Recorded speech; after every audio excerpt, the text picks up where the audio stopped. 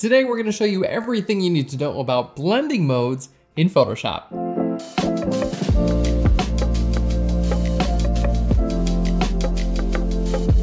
Hello and welcome to Phlearn. My name is Aaron Nace and today we're talking blending modes. Now this is fantastic when you want two images to blend together. Maybe you just want the light areas to show up, maybe you just want the dark areas to show up, or maybe you want to bring in those colors. Blending modes are going to help you do all of it. Let's go ahead and jump into Photoshop and show you how it's done. So we're starting off with our background image. The first thing we're going to do is import a new photograph. So I'm going to go right here into our Finder and we're just going to go into this moon.jpg. I'm going to click and drag this right into our image and hit enter. Now with this moon, I don't want the black background to be visible. I just want this lighter area to be visible, and I can do that with blending modes. So first off, let's go ahead and find our blending modes. You can get to them in two different ways.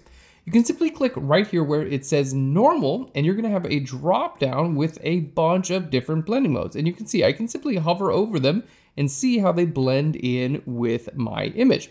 The other way to get to this is by double clicking right here on your layer. You're gonna get to your layer style, and here you have your blend modes, and it's the exact same list, and you can simply scroll through this list. Now, I know this is a lot of different blending modes. Don't worry about memorizing them all. They're actually divided up into groups. So let's go ahead and talk about the different groups. For that, let's go ahead and click where it says normal. I'm gonna go all the way down to the bottom and then click here again, just so we can see everything. Now we have our normal group. This is just gonna show up exactly like you would think. It's gonna show up as a normal layer. Dissolve is gonna blend the edges a little bit. We really don't use dissolve almost at all in Photoshop. Okay, next we have our darken group. Everything in this darken group is going to show just the dark parts of this layer. For instance, if I go to darken, you're gonna be able to start to see through the moon just a little bit to the background. Multiply, similar effect. Color burn, linear burn, and darker colors. You can see all of these are making the dark parts of the moon visible, or of our moon photograph rather, the dark parts of our moon photograph visible and the light parts invisible, okay? Next we have our Lighten group, and this is gonna do the opposite. It's gonna make the light areas visible and the dark areas invisible, okay? It's going to use different equations to show how this is all gonna be blending together, but that's basically the idea. Now with these different groups, another great tip that I have for you is they kind of go in order for what you use common to least common. For instance, here in the darken group, darken and multiply, these are the two most commonly used ones. We really don't use color burn, linear burn, or darker color that much. In the lighten group, lighten and the screen, these are gonna be the most common, and color dodge, linear dodge, and lighter color, again, we really don't use that much. Next we have our overlay group. This is gonna kind of blend in the highlights, shadows, and the colors. Overlay and soft light, these are used pretty commonly. We don't really use hard light, vivid light, linear light, pin light, or hard mix nearly as much. As you can see, the effect is a lot stronger. But if you want to do some coloring, overlay and soft light are fantastic. Next, we have our difference, exclusion, subtract, and divide. These are kind of like for special effects, or if you want to just get really something funky. Honestly, this list really isn't used that much. As you can see, like maybe you would want like this type of effect. If I go to difference, maybe you would want this on like if you were trying to like create an interesting color effect for a background, but in the everyday usage of photo editing, this group isn't used very much.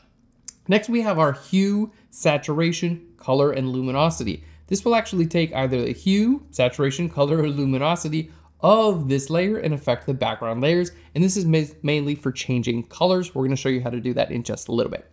So for now, what I wanna do is I wanna make our moon visible and I wanna make the background invisible. We don't need to use a layer mask, we can use blending modes. So we're gonna use our lighten or screen blend mode. Let's go ahead and click on screen. And here you can see the black is completely invisible, the light is visible. We're gonna just simply move this up and there we have our moon perfectly blended in with this photograph. All we had to do was change the blending mode to screen. So now I'm gonna bring you to the next tip or general piece of advice. If you're trying to figure out which blending mode to use, you don't necessarily need to know ahead of time. A lot of the time you can just flip through your blending modes and decide from there what works best. This is an area you can play around. Now there are two great ways to flip through your blending modes. The first way is to simply click here on the blending modes and just use your cursor to go down through blending modes and see which one is actually working. Okay? The next way to do it is with keyboard shortcuts, and this is my personal favorite way to do that. First, you're gonna hit V on your keyboard, which is gonna bring you to the Move tool, okay? The Move tool, and then we're gonna hold Shift plus or minus on our keyboard, and that's going to flip between them. You can see right over here, Shift plus or minus is going to just simply move through all of your different blending modes on your layer. You have to hit V on your keyboard first, which goes to the Move tool, and then Shift plus or minus. So sometimes, let's say you're in normal and you're like, oh, I remember there was one where it made the moon visible, but the background invisible. I don't remember what it was called. That's okay. Hit V on your keyboard first to go to the Move tool, and then hold Shift and then plus. And as you keep hitting plus, it's just gonna cycle through them, and eventually you'll be, oh, cool, that looks good. And as you can see, that's set to screen. So you don't have to know exactly what all these do because you can change them at any time. Alrighty. Now let's go ahead and bring in another image, and for this, I want to do the opposite. I want the dark areas to be visible and the light areas to be invisible. So here what we're gonna do, let's go to our Finder window. We have this image of a crow. We're gonna click and drag it just like this. In this case, we're gonna go hit Controller Command T to transform. Let's go ahead and scale this crow up and bring the crow right down there. In this case, I want the crow to be visible, I want the building to be visible, but I want this background to be invisible, okay? So what we're gonna do is use our blending modes. Again, we can just go from here. I could choose something like Darken or Multiply. These look great. Or if I didn't know what I want, hit V on your keyboard, Shift and hit plus a couple times until you get what you want. And there we go, we have this cool crow image. Now here you can see one thing that we're gonna talk about. With this crow image, okay, you can see, yes, the crow is visible, the building's visible there, we got a cool image look going on, but as you can see, still some of this area is visible here in the background. Let's go ahead and put this back to a normal blending mode. The reason why this area is visible is because it's not pure white in my sample image. And when I go to multiply, basically it's going to show up the darker areas, and the crow and this building are very dark, but this has a little bit of a dark area in it as well. So if I want this area to disappear, all I have to do is use levels and make that area lighter, and it's gonna disappear. So keep in mind, with this multiply blend mode, dark areas are gonna be visible, light areas are gonna be invisible. So if I want them to be more invisible, I just have to make them lighter. Okay, so let's go ahead and click here on our layer. I'm gonna hit Controller Command L for our levels. Now with our levels, I can simply take my slider on the right-hand side here, which is just my white point, and I can drag that from the right to the left, and there we go. The whites are invisible. I can also go right here to my white point and click on my image, boop, and do that, and you can see, perfect. It simply made the light areas lighter, and now they're completely invisible. So here I have this kind of interesting composite going down where I have the crow and the background and the moon. Of course, I can move this stuff at any time. I can change the size of it. I can change a blending mode at any time, but you can see I didn't use any layer masks. I didn't cut anything out. We're simply using blending modes to bring all this together. Now, what happens if we want to bring some color into our photograph? Well, we can do that. Let's go up here to layer. We're gonna go to a new fill layer, and I'm gonna go to solid color. Fantastic. Now with the solid color, let's just go ahead and give it a color. We can change this at any time, and I'm gonna bring that to the very top. So we have a solid color fill layer.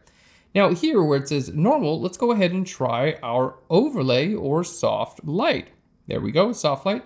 You can see now it's kind of bringing in that color into the image. I can double click right over here and change this color at any time. So if I decide I want some interesting coloring in my photograph, I can do that simply by adding a solid color fill layer and setting this to soft light. As you can see, if I put this back to normal, it's literally just a solid color. Changing this from normal back to soft light, there we go. And you can see this affects our image. Now I can also go all the way down here and affect the hue. I could bring in the saturation. I could make this all the exact same color, or I can change this to luminosity, in which we would see it's basically all the same light levels. I'm just seeing hue and saturation through that. So these are really great ways to like completely color your image. But if you want to do something subtle, a little bit more artistic, then I recommend either overlay or soft light to get that effect. And look at this. How amazing is this? We've gone from this image, added our moon, and you can see the moon has a screen blend mode. We added our crow. The crow has a, let's click on that layer, multiply blend mode. Then we use our levels to just make the light areas a little bit lighter. Then we added our color fill set to soft light. and we've completely changed the tone of this image, created an interesting artistic composite with just blending modes. So the next time you want to blend two images together, be sure to check out your blending modes. Again, the keyboard shortcuts here, you can simply click here on the blending modes. You can use your up and down arrow to scroll through them if you want to do that, or you can just make sure to hit V on your keyboard to go to your move tool, then Shift, plus and minus, and that's gonna allow you to scroll through your different blending modes. Ooh, that one looks cool. That's a case where we want something a little artistic. And don't forget, you could always lower your opacity if you wanted to get something kind of in the middle. There we go.